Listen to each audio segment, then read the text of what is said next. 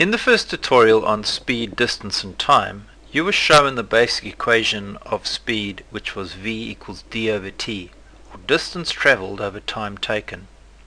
The full equation is shown on the right, and there's actually no difference. It still means the same.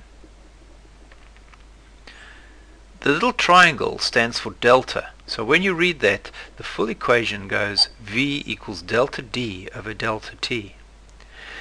The delta stands for change in, so speed is the change in distance over the change in time. We'll look at a problem to illustrate why we need that. Dave drives from home to town B and passes through town A.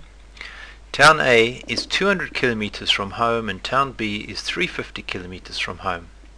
Dave passes town A at 3 p.m. and arrives at town B at 5 p.m.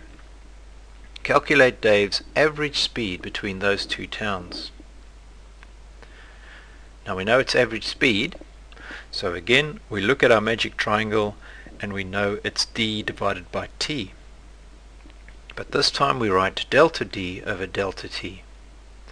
Now to find delta d, or the change in distance, look for the final distance and the initial distance and subtract. So 350 take away 200. For the change in time, again look for the final time and take away the initial time. Do the maths, so that's 150 over 2 is 75, and in this case kilometers per hour. In this example you've got a table of data, the distance from the start and the time from the start. The table shows the distance and time values for the movement of an object. Calculate the average speed of the object moving between C and H. Well, average speed, so again we know the equation is going to look like that. Change in distance, so look for the final distance and look for the initial distance. So it's going to be 50 take away 12.